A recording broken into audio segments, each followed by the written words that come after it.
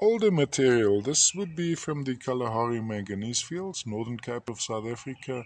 Most likely the Channing mines. I'm actually not all that sure. The underlying matrix.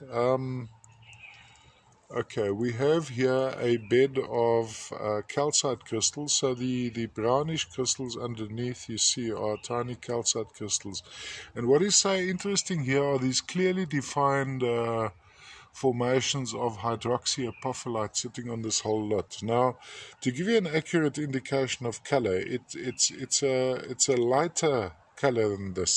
So what I'm going to do, let me just see if I zoom. This is a pretty accurate. This is more of an accurate indication of the actual color. There we go.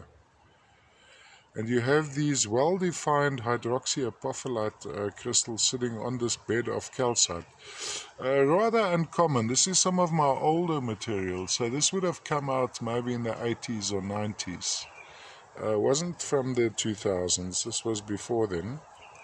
Hydroxyapophyllite and calcite. Let's say Channing mines, Northern Cape of South Africa, from the Kalahari manganese fields, where the guys are mining for manganese. Lovely, lovely piece.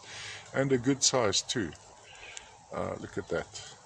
Really, really lustrous, bright.